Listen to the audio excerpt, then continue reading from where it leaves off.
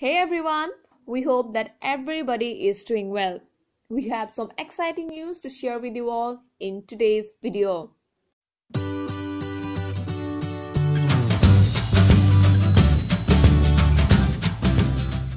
On Young and Restless, is Ashland Locke dead this week? Is Robert Newman finished with the CBS soap opera? Let's look at what is coming up on Young and Restless. According to spoilers, Ashland Locke dies this week after a fight at the Newman property. It appears that a string of misfortunes culminated in this premature death. But is Ash indeed dead? Or is this just a sophisticated plan of retaliation against Young and the Restless? Do you remember the Young and the Restless from last week?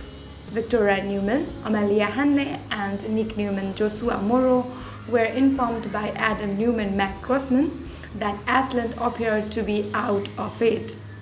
Vicki's ex-husband was out of blood, he warned, was that a fact.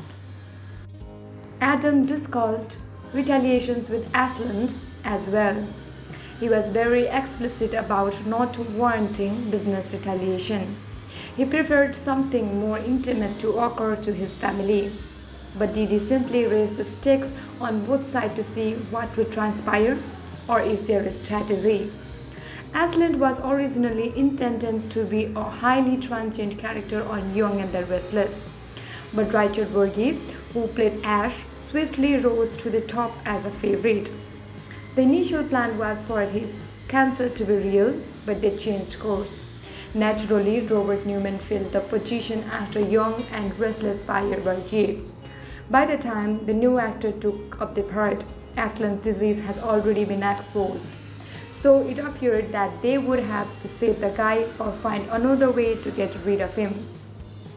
With the most recent Young and the Restless developments, it appears that the CBS serial opera has more permanent intentions for us.